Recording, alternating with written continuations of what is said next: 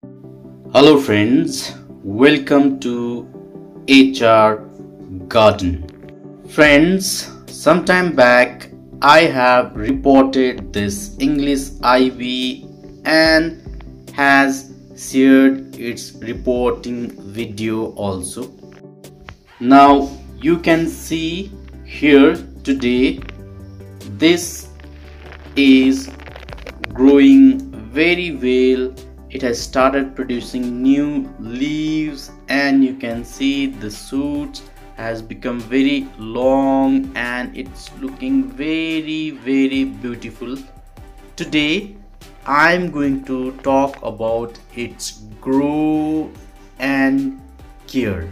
English ivy can be grown both indoor and outdoor. Friends, you can see here how beautiful its variegated leaves looks. It looks very pretty. I cannot justify its look with this camera. In real, it's looking more beautiful than what you see in the video. Talking about its sunlight requirement, this plant likes to be in a location where it receives bright indirect light.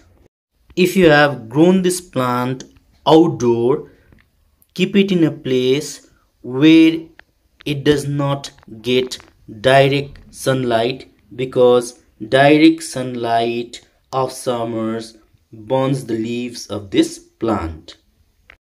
Indoor, you can place this plant in an area where it receives indirect light, and once in a week or 15 days it's better to take this plant outside where it gets some amount of air and indirect light for better growth. During the winter, it can be kept in a direct sunlight also. In its natural habitat, this plant grows on the tree. So, talking about its soil requirement, it's better to grow this plant in a soil which is light and well draining.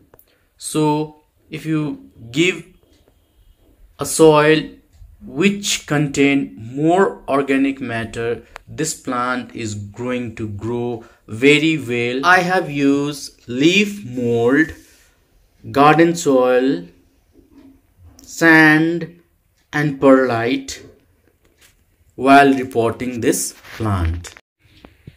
Water. Before watering, check the soil. If the top of the soil is dry, it's time to water English IB. Now you can see my soil is dry, so I'm going to water this plant.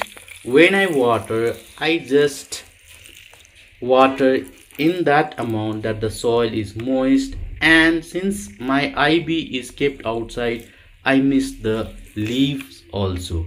If you have kept this plant outside, it loves misting. So if you have grown the plant indoor, do not mist the plant. When you take the plant outside to get the light, that time you can mist the leaves of this plant. Do not overwater this plant. It likes to be in dry side. Some amount of moisture is very good for English IB, but it does not like soggy soil. So make sure that you have used well draining potting mixture and your soil does not stay wet for a long time. During the summer and spring season, we can feed this plant with a liquid fertilizer. I use NPK 19-19-19 once in a month.